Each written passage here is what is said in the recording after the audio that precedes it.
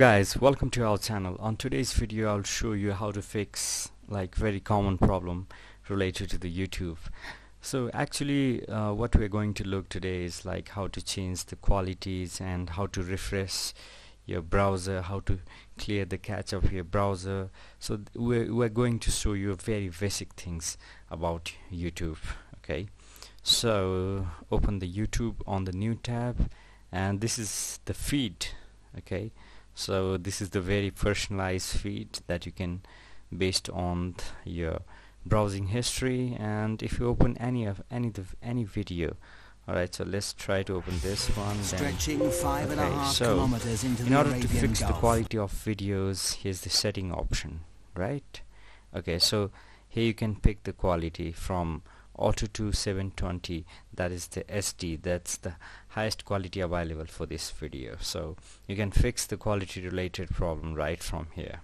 Okay, so if you'd like to go through the other setting options like quality, you can also on off like subtitles. Okay, and then you can pick like play speed, like you can play it a little fast, little slow, you can pick your own speed. Alright, so yeah, this is the setting button where you can change like autoplay. You can even turn off the annotation. So annotations are not quite common these days, but even if you encounter across the old videos, they do have the annotation, so you can just turn it off from here.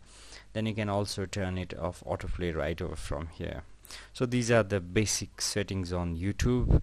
And if your YouTube video is not playing, not opening video, then you can do is like go through the option, then go through the settings, and then go through like I'll show you.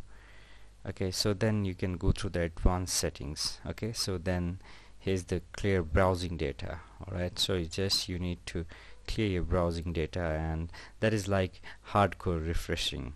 Okay, so also you can refresh using like Ctrl+Alt+R, so that will hard refresh your driver. Let me do that. Okay, so alright, so even you can refresh from here, and then you can pick the qualities, and if you like to change like the size of the screen, you can pick it from here. You can go through the theater mode, and you can just go through the default views. So yeah, these are it's very rare to have the problem with YouTube, and even if you encounter like these quality related problem, you can just fix it from the settings over here.